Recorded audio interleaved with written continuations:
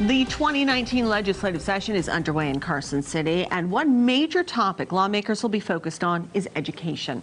Thanks for staying with us at 6:30. I'm Christiane Klein. And I'm Brian Loftus. I had the chance to sit down with CCSD Superintendent Dr. Jesus Jara. 8 News Now is the only local station he personally paid a visit to as we talked about the many issues he's working on during his first year at the helm of the district. Education is a huge focus for the Nevada legislature. Governor Sisolak, in his address to the state, asked for a 3% pay raise for state employees. That's the first in 12 years, and teachers are included. Let's listen in to the governor.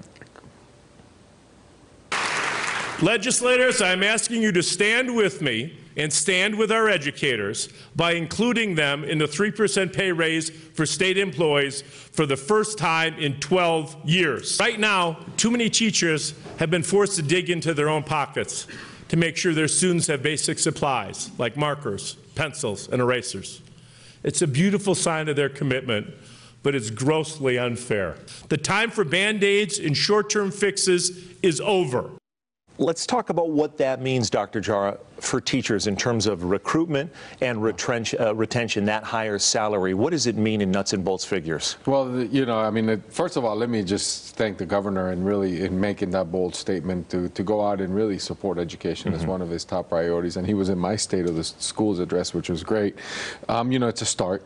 Because obviously when you look at, you know, teacher compensation, but then also the critical pieces is the instructional materials, the supplies, the working conditions, which is what I really call and consider a huge need for us for retention, you know, for making sure that our teachers are supported in our classrooms. So, which, you know, is something that we certainly need to provide opportunities for our educators here in Clark County. Do you think it's a way to keep teachers from fleeing, from heading to California, from leaving after the statistical short duration, and keep them right here in CCSD? Absolutely. And actually, you know, I put out a survey to my staff, you know, all teachers and administrators, and I said, you know, what are your priorities in you know, this legislative session? It's always good to hear from them individually. Our top three was class size, instructional materials, and support, which is really some things that, you know, as noted there, the governor has mentioned in his State of the State.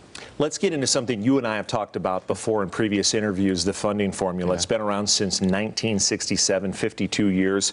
Governor Sisolak also talked about that and the need for that to change, to work with legislative leadership to review the Nevada plan. Let's listen more on that topic from the governor. We have to make sure that our statewide funding formula is equitable for every student in every county. My recommended increase in funding for the new Nevada plan will increase the funding from $36 million per year to $70 million per year, meaning that an additional 28,200 at-risk students will receive the academic support that they need, deserve, no matter what school that they attend. Okay, $36 million up to $70 million per year. What specifically does that mean for students in CCSD, and is it enough? Well, is it enough? That's a great question. Is it enough? Well, we need to, first of all, let's go back and say, you know, the increase it's great.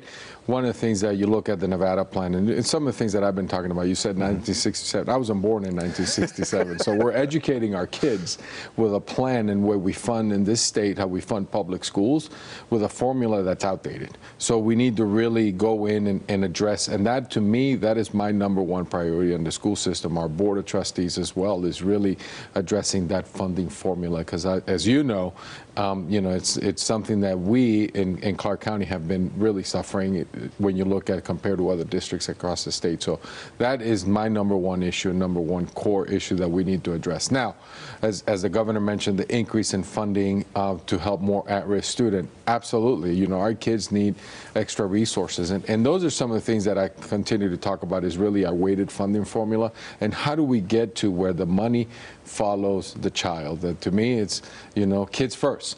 And how do we get that money to support each individual student in all our schools?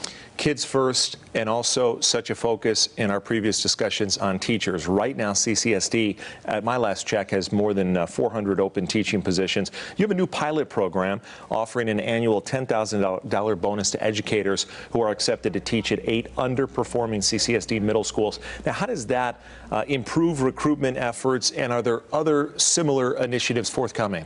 Well, forthcoming I really, I can't get you there to talk to you a little bit about. Actually, the state and the legislature has some incentive where we're seeing some dollars for some of the recruitment and retention. This was just really in a way that, when the state released the 8 middle schools that are targeted for the charter schools to open, I came in really high-level conversations with CCEA and the administrators union. I said, let's come together with a pilot that we can look to see how we can, bring in talent or keep the talent that's in those schools, because we have great teachers, working in those schools. So it's how do we incentivize them on a recruitment and retention, but there also is a performance that we have included in there. So it's a $10,000 for recruitment and retention every year, and if you show positive outcomes, you'll get a $5,000 performance bonus for our teachers. So we're really excited. Really initiative for those teachers. I mean, that is like the anti-apathy right there in terms of you're going, listen, we want to reward the performance.